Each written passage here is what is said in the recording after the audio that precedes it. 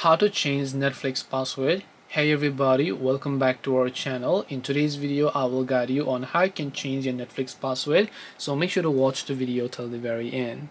So if you want to change Netflix password, it's actually quite very simple to do so. You can also change the password using the Netflix application. So open the Netflix application, and after you open it up, again just make sure that you are logged into your account. And once you are logged into your Netflix account, if you would like to change the password, tap the profile icon from the top right hand side of the screen over here, and you will find this option called account. So all you have to do is just tap on this account option, and once you tap on this account option here, you will be able to see all this interface where if you just scroll a bit further, you'll find the option called change password. So now just tap the change password option here, and as you tap on change password, enter the current password, re-enter the new password, and again re-enter them, tap on save, and then you should be able to change your password. If you forgot your password, you can tap on forgot password if you would like to reset them. This way you should be able to change Netflix password. Hope this video was very helpful.